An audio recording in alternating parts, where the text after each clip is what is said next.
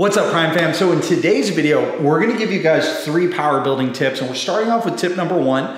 Now, before I dive into these tips, I think the thing I really wanna discuss is ensuring that some of you are gonna hear these tips and you're gonna think, I already do that, or I already kind of know that, or that makes sense, but I want you to hear the intricate details of what I kind of talk about. And I'm actually gonna be showcasing my own results over the last 10 years to display some of this, because I think these are fundamental things that people think they know, but make huge mistakes on. And when it comes to training for power building and dieting for power building, it is a very different approach than being fully a power lifter or fully a bodybuilder. I think people make the largest mistake assuming one of those identities where they're like, okay, I'm a power lifter, but I'll do extra accessory work and make sure I stay lean, and that's power building. That is not power building. Likewise, I'll meet people really aesthetics focused, but they enjoy training the big 3 and getting stronger on them. And so they kind of train like a bodybuilder, but just make sure they include the squat, bench, and deadlift into their training. And they think that is power building. Again, this is not power building.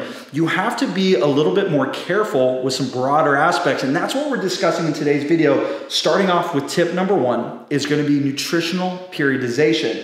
So what I want to discuss here is how to bulk and cut over the long term. And if you guys have been following me for a while, you'll know all the way from 2016 to 2020, I was on a long-term bulk. I gained all the way up from about 205 pounds to 226 pounds. So I gained almost about 21 pounds of body weight in that time span over the course of 4 years. Of course, I did little cleanup diets here and there, but for the majority of that, I was in a caloric surplus. And then if you guys have been following me the last couple of years, you know from 2020, about halfway through, till about halfway through or towards the tail end of 2022, I was on a cut/maintaining a leaner physique. So I wasn't cutting the whole time, but I was maintaining a very low body fat percentage during this time period. And the number one piece of advice I could give power builders is to think long-term with their bulks and cuts and to do what I call earning your cut and bulks. So I recommend a 3-to-2 ratio at minimum of bulking to cutting. So meaning the bulking has to be 3, the cutting has to be 2, and that is the minimum. And if you're doing an all-star job on your bulks, it should actually be more like I wrote 1-to-2. I meant to write 2-to-1 ratio. So 2 times 50% more basically, or twice the amount more of your bulks to cuts. And the reason being is, 1, obviously you want to be in a caloric surplus for the majority of your time training because you're going to gain more strength, more hypertrophy, and cutting just doesn't take as long. However, some of you may think that's too much time cutting, but what you have to understand, if we look down here, when I'm spending 3 to 4 years in a bulk, but doing it very lean, where I'm only gaining about 20 pounds in that time period, I'm not jumping up 40 pounds or something, trying to gain, a pound of body weight per week or something nuts like that. You have to also spend a dedicated amount of time, not just cutting slow to ensure you don't lose strength, but also maintaining a leaner physique to make sure that your body adapts to being able to display all that hard work. So I think where people make the mistake is in the bodybuilding community, they tend to bulk and cut a lot faster, and that works for them because they don't need to worry about strength maintenance during their cutting phase, and they don't even need to train the big 3. So for instance, Chris Bumstead, an amazing bodybuilder everyone follows, he doesn't deadlift or squat or do those big movements when he's in his bodybuilding preps, because why would he? He's a bodybuilder. But if you are a power builder, someone who cares about your strength, you can't just take all that time away. And so you need to cut much slower. And that's why I wrote as the last note here, fast cuts lose strength. And this is why I spent 2 years, well, it was actually more like 8 months cutting, and then about another 1.25 years or so maintaining that leanness. And 1, just enjoying all the hard work I put in, but 2, actually getting my body to adapt its hormone levels to being leaner and setting up your body to be desensitized from a calorie surplus. So when you go through a gaining phase again, like I'm currently doing, looking kind of juicy, guys, this has been huge for my results through this bulk. And so nutritional periodization has to be done vastly different. Bodybuilders do it much quicker. Powerlifters usually go the perma-bulk route, where they really only do cleanup phases, and you see these guys pretty much just endlessly go up in their weight classes, hopefully without getting too fat, but they rarely care about ever getting leaner. And if you're a power builder, that's not going to be you. So you have to meet in the middle, and this is going to be tip number 1. Okay guys, so tip number 2 is going to be training periodization. And what you have to understand, just like the nutritional periodization that has to combine 2 separate aspects together, the same is going to be applied here. So it isn't as simple as just training like a powerlifter and then tacking on some accessory work, or vice versa, training like a bodybuilder while doing the big 3. We want to combine peaking phases and low specificity. So one of the most common mistakes I see people make is they think, oh, I don't need to peak my strength out and hit new 1 rep maxes. I'll just keep building up my baseline and that will be better anyway because I don't need to compete in meets and I'm doing power building training. And then likewise, some people will say, oh, I don't need to do low specificity. I want to train a little bit more like a power lifter and get those better strength gains, but I'll just make sure I'm always doing accessory work. These will not cut it. You have to peak strength to build strength. It is the aspect that actually expresses all the strength you've built from doing the baseline work where you raise your work capacity and all that. Likewise, you have to go through low specificity phases where you're far more focused on bodybuilding in order to optimally grow the body, because our muscle insertions and originations everywhere have so many different ways the fibers articulate. You have to use more variation. We just even recently had a study that showed squats build the hell out of your vastus lateralis and upper mid legs, but distally almost no hypertrophy takes place. And so there's a lot of different movements you need to do just to get your legs to grow optimally. And if you are a bodybuilder, you're going to have to think about this. So in our group training, we have a fusion program. Our fusion program, if you're interested, links in the description. It combines 8 weeks of bodybuilding and 8 weeks of strength training / peaking. And it literally will peak you out to new 1 rep maxes at the end of the program every 16 weeks.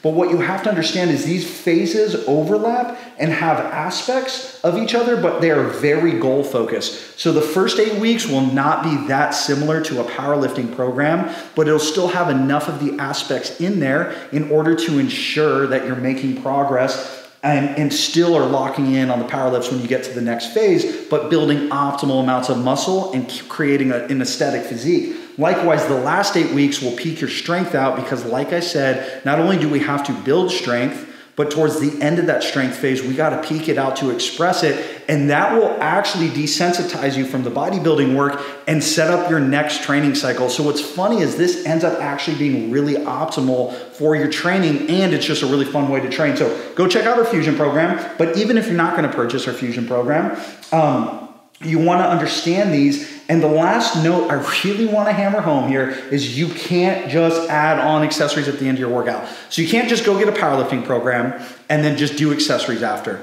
Unless you're genetically gifted like a motherfucker, there's zero way this is going to work. The reason why is when you're training like a powerlifter, there's a reason powerlifters don't do extra accessories at the end of their workout. If they could, they actually probably would. But it's because their CNS is just zapped. When you're doing super heavy squats, deadlifts, and bench press, and then assistance lifts to build those lifts up, and then a few exercises for maintaining or slightly building your hypertrophy in areas to assist the main lifts, that's already so taxing. Your recovery is finite. There's only a certain amount of recovery you're going to have in a given day or training week, and you can't just keep doing more. So I really want to stress it is not as simple as just doing accessory work. This is the #1 mistake I see in power building programs. Okay guys, tip number 3 is going to be about big 3 technique and the variations you use. These highly matter, and taking into account how you approach your big 3 and also how you approach your off season or your low specificity phases with what variations you use highly matters for power building. So we basically want to optimize leverage and technique with tension and range of motion. So obviously wide stance sumos are not going to build a Bumstead 2.0 physique, okay? But they will give you a crazy total. Sumo deadlifts are legal in powerlifting, no matter what you think about it. But it's not just down to the sumo deadlifts. It's the bench arch. It's the high specificity and highly repetitive movements. It's the fast descent on the squat, trying to catch, rebound, and stretch reflex out of the hole. It's all those little nuances that give power lifters that extra edge, but also take away from bodybuilding. There's a reason when, again, I seem to be referencing Chris Bumstead a lot in this video, but when he squats in the Smith machine usually, he's going down very controlled, very deep. He's not caring too much about load other than just progressively loading through his training cycle to ensure he's getting enough tension in his legs. That's his main goal. How do I tension my legs? as where you take a power lifter, let's think of, the strongest power lifter, Jamal Browner or SSJ Bob. God, Bob's going nuts in powerlifting right now, right? These guys, they're jacked, don't get me wrong, but they're trying to optimize their technique and their leverages for powerlifting. So of course, if you powerlift, you're gonna get more jacked. And of course, if you bodybuild, you're gonna get stronger. But we're talking about how do we combine both of them as equally as possible. And so we have to think about the big three and the variations and the technique we're using on the big three. So down here, I wrote, find the perfect balance of technique with periodizing your variations. What I mean by this is if you look at my squat, my deadlift, and my bench press, I'm not necessarily trying to only maximize my leverage. In fact, if I did, I would probably pull sumo. I think if I really spent the time acclimating to sumo, I'd be stronger at it, but I just don't care to do that because I have physique-oriented goals as well. Likewise, when I squat very slow because one, I care about my injury prevention. If I was just going full on with powerlifting and I was like, you know what, I don't care about lifting after my career in powerlifting, I would squat a lot faster, and on top of that, I would probably squat wider. And then likewise, I care about the tension going into my quads and my legs. So those wider stance squats, they're not going to cut it for building muscle maximally. And so I actually think about how I even execute my big three lifts in relation to maximizing my strength, but also maximizing my tension in my body. Okay, but along with that, we have to think about periodizing variations like our Fusion group coaching program and even our SBD program, to be honest, which is our powerlifting focused program. The Fusion is our power building program. These are going to really help us, the off-season phases, the first 8 weeks where we're building muscle work capacity, improving our leverages, fixing technical weak points. We're kind of using a lot more variations. During this phase, we're gonna do a lot of longer range of motions with the variations. We're gonna do a lot of muscle building activity. So if you're a sumo deadlifter, you're not gonna be sumo deadlifting twice a week in the first 8 weeks, even on the SBD program, but definitely not the Fusion program. You're gonna be doing a lot more RDLs, conventional deadlifts, deficit deadlifts, like long range of motion actions back there, and you're gonna have even more accessories on top of that. Is that gonna be absolutely optimal for strength? No, but that's why you're a power builder and not a power lifter. And I think that's what people don't like, is you have to combine both. There's a reason, my powerlifting is not slightly better, because I do care about my physique. And so I'm trying to combine both of these. And so the variations and when you implement them really matters. And that goes back to the training periodization. I always bias control and tension with my big three. I don't like to try to be fast and explosive just to move more weight. I think about my muscles loading in my bench press. I could probably arch bigger if I wanted to mobilize for it. I just don't care to, because I want to be strong, so I arch, but I'm not trying to build my total by arching as big as possible. Speed isn't size friendly, and extra tension isn't strength friendly. So obviously, the slower you go in a squat, the harder it's going to get. The faster you go in a squat, the easier it's going to get within obviously certain parameters. If you go too fast and just misgroove, you're going to fall out of position. But generally speaking, these two things combat each other, and yet they're both aligned with their antithesis goals. So, powerlifters try to generally move very explosively and don't care about tension, and vice versa with bodybuilders. You have to think about this. And again, I think this comes back to training periodization. So this tip here really ties into the training. If you have, 8, 16 weeks, however long you want to do it, whether you use our programs or come up with your own, you got to spend some time training more like a bodybuilder, feeling your muscles tension. The mind-muscle connection does matter for bodybuilding. Going more controlled, not worrying about load as much. But then when you go to those powerlifting phases, you need to leave that in the back burner. And now you need to think about moving explosively, just lifting the weight as efficiently as possible, maximizing leverage. And that's why I shift my mindset depending on which phase I'm in, okay? This is really important to understand.